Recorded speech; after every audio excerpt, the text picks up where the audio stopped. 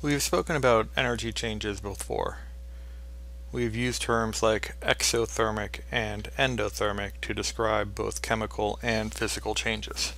We're going to delve a little bit deeper into those terms in this unit. Before we do that, I would like to look at a couple more vocabulary words. First, this entire unit is about thermodynamics. The word dynamic means movement, and thermo is referring to heat. And so we're going to be talking about the movement of heat throughout this unit. We saw that already when we talked about specific heat. We talked about heat moving from hot metal to cold water, for example, in the lab. Today I want to focus on the word enthalpy. Enthalpy is the energy stored in chemical bonds. It is abbreviated with a capital H because there is an H in the word enthalpy. I don't know, we're running out of letters. Now, enthalpy itself is an important term, but it's really hard to measure the enthalpy of a bond. What's more important to us as chemists is to study the change in enthalpy, how the enthalpy will change in a chemical reaction. We're going to be looking at delta H values of reactions. Dr. Tro defines the delta H of a reaction like this.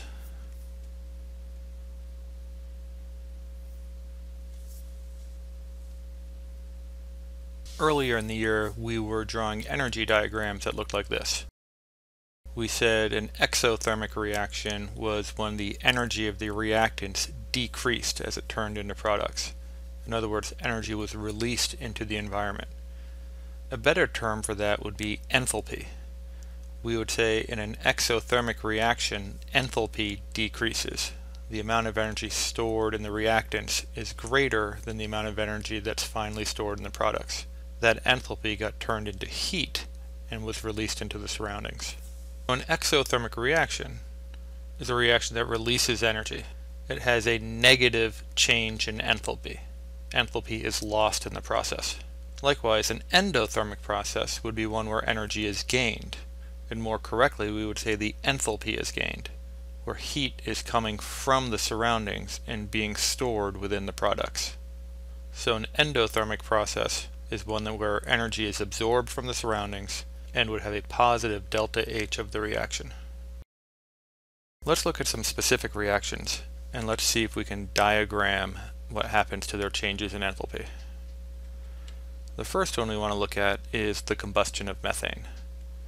When 1 mole of methane is combined with 2 moles of oxygen, you create a mole of carbon dioxide and 2 moles of water. We know that already. And we know from personal experience that this is an exothermic process.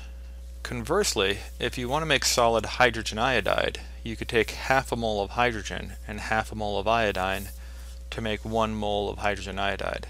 This process is endothermic. So if we were to look at the enthalpy diagrams for these, the first one for the methane would have a negative delta H. So the change in enthalpy would decrease. And it turns out that when you burn a mole of methane with 2 moles of oxygen, you end up getting a delta H of negative 890.3 kilojoules. Conversely, for the endothermic process, your delta H is increasing. You are absorbing heat. And in this case, in order to make 1 mole of hydrogen iodide solid, you must absorb 26.5 kilojoules of energy. So, for the exothermic process, we could say that the delta H is negative 890.3 kilojoules, and for the endothermic process, we could say the delta H is positive 26.5 kilojoules.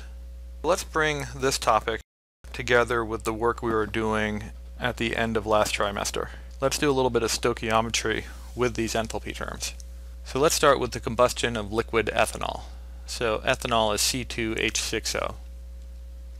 And if it's a combustion reaction, we're going to combine it with oxygen and make carbon dioxide and water. When we balance it, we get a statement like this. 1 mole of ethanol will combine with 3 moles of oxygen to make 2 moles of carbon dioxide and 3 moles of water. Now it's a combustion reaction just like with the methane, so this is going to be an exothermic process.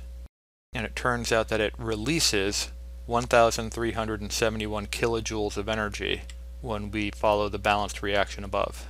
So we can combine that to make this statement. 1 mole of ethanol will combine with 3 moles of oxygen to make 2 moles of carbon dioxide and 3 moles of water, and the delta H of reaction is negative 1,371 kilojoules. So my question for you is, if we have 2.35 moles of ethanol burning with an excess of oxygen, how much energy is released? So again, this reaction says 1 mole of ethanol will react with 3 moles of oxygen to make 2 moles of carbon dioxide, 3 moles of water, and this will release 1,371 kilojoules. Remember, that negative sign means it's releasing energy. So the reaction says 1 mole of ethanol, if reacted completely, will release 1,371 kilojoules. In this problem, we have 2.35 moles of the ethanol, C2H6O. And we know that 1,371 kilojoules are released for every 1 C2H6O. So just like we did with our other stoichiometry problems, we can cancel things out, and we are left with 3,222. But looking at 3 sig figs, I'm going to write this at 3,220 kilojoules. Now you might be asking, where's the negative sign? The negative sign is telling you that energy is released, and the question is asking how much energy is released. So if we were to put the negative sign in there, it would be a little bit redundant. We don't really talk about releasing negative energy.